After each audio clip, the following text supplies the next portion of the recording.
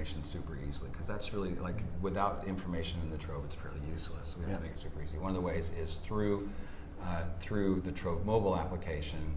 My assets inside of the application are, you know, easily viewable, and all the information in here is either added directly by myself, or we can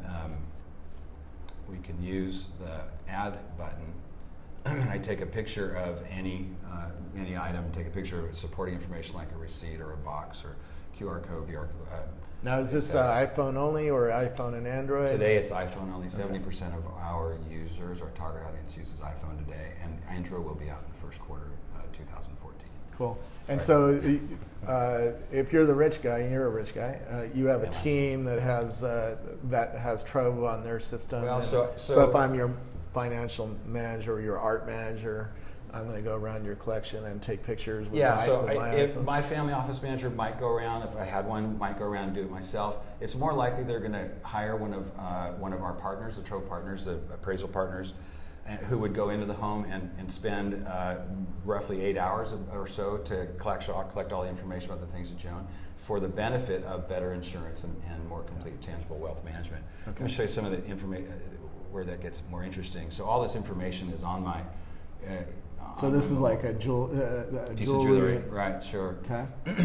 I can do a number of things with this. Probably the most interesting, though, is, of course, I can share this, and we want, you know, some people. It's interesting to us that many of the folks who are, particularly the folks who are becoming more wealthy as they're the younger generation, the sort of born digital folks, they love to share information about what they're acquiring. You know, I've completed my collection of a particular kind of art. They'll like to share it with their friends. Yeah. But maybe more interesting are these 3 buttons down at the bottom that indicate kind of the complete path of Trove, which is, once I have information and all updated information about the things that I own in my Trove, then I can do things like insure it now, so insure on demand. I can borrow against it, and I can sell it now, and there'll be other occasions for me to benefit from that information with partners. So our biggest innovations are help you collect, keep it actively valued, and then connect you and your information to a broad ecosystem of partners who are willing to give you advantages because of the information in your Trove. 2 examples. This Insure Now button allows me to say, okay, I'm going to send this to my broker of record.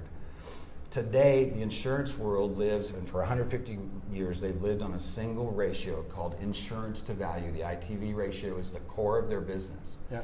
And for those same 150 years, the value part of that equation has been opaque. They've been making wild guesses about what is inside of the structure that we're insuring. They're usually just say, well, it's 50 or 60% of the value, whatever.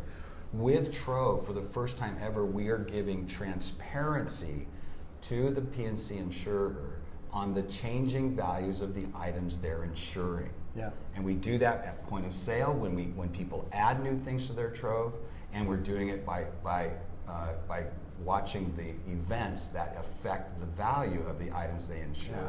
And they get alerts. So we should talk about that, right? If you own some Chinese art right now, I'm a big.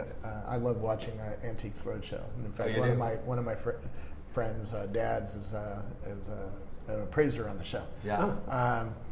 And Chinese art. They're big friends of ours, by the way. Yeah. That whole Alistair is. Yeah. Chinese art right now is getting very expensive because the Chinese market's getting wealthy and they want to buy all their art back that we bought. Right. You know?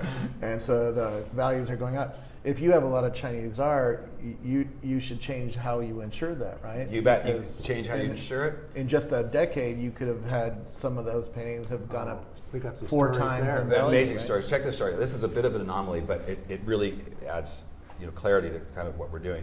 About 7 weeks ago now, we had a client come to us from Washington, and they had inherited 53 pieces of art in the 80s. They'd insured it for a few $1 million, included interesting artwork pieces and such.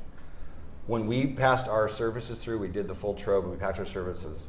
The retail replacement value was over $500 million. Wow. So you think, well, that's great for them because now they know that they have all this, tangible wealth and they have what have you. But if you think about what that set up over those 3 or 4 decades where they were underinsured, they had 4 kind of risks. They had obviously they had risk to the value, so they had loss, right? They could have, if there had been a significant loss, right? There would have significant loss of fire. Right? They have tremendous exposure for their assets. The second thing is estate tax risk. Had one of them or both of them passed away during that period of time, and they hadn't appropriately valued, which they hadn't appropriately valued, the estate would have been stuck with an enormous tax bill, which they probably would have sold many, if not all, the items. The third thing is what I call liquidity option risk. So if they had known during those 30 or 40 years that they had valuable items in their, if you would, trove, then they would have made different decisions about how they managed liquidity, right? Their estate planner, their wealth manager would have said, maybe instead of selling Baidu, you might sell your Maxfield Parrish art collection because it's increased by 14%, 30, 50%. And then finally, there's this sort of a new wealth effect. The new wealth effect is if I am managing tangible wealth more actively, much more like I'm managing financial wealth, then perhaps there's a more reason for me to be more liberal with the way that I spend or make decisions about the way that I spend. Yeah. So those four things set themselves up during that period of time, not just their asset exposures, right? So wow. we're seeing two places where Trove is having the greatest impact today. It's in the P&C insurance where we are giving new transparency to the values of the things that they own, of the things that they're insuring, and we're completing the picture of wealth. So the first time ever, wealth managers can say, not only am I actively managing your portfolio of financial instruments, I'm also actively managing your tangible wealth. Does that make sense? Yep. Now this makes sense for rich people, right? Yeah. And unfortunately, I'm not rich, so I don't have a nice art collection. I don't have to keep track of too much of my life. What's the long-term impact of this for normal people? Is this going to come out of the rich community and absolutely and be something that I want on my iPhone? Yeah, sure. I mean, because there's a whole bunch of benefits to be had. So we're talking about insurance and managing your stuff. It's true for insurance, even for any of us. That there's one company advertising, why are you insuring your dad's stuff? You don't have the same stuff. You've got the iPod and you've got a Google Glass, right? Yeah. It's totally different. And if we actually knew what you owned, it would be a whole different ballgame. Instead of guessing and paying for the average insurance or the last generation's insurance, you could actually insure what you have and be better covered. So that applies to everyone. And then all of us, this is something I learned from the whole life logging experiment, is we all get great benefit from having this information. The friction is just reduced on any transaction. Tell me what, because I talk about that with Google Glass, and people look at me like I'm crazy. So what do you mean by lower friction and that we get a benefit from having a database? Right, no, you're not crazy. So I mean, and listen, any of us, my furnace broke down. Well, who was the guy who serviced it last time? How long ago? Gee, it seems like it wasn't that long ago. Shouldn't he be doing this for free? Where's that? Do you have that information quick? And some of it becomes obscure. You never know what you might save that turns out to be valuable. I had a home I had to sell. There's problems with the tile. Where do we get that tile from? Can we replace it in a hurry? Well, I would have been stuck except for I have all that information. I had kind of the trove of my home because I was this crazy life logging guy, and I had all the documents to do with my home attached to my home. Boom, I had that, we had it fixed, and the sale closed.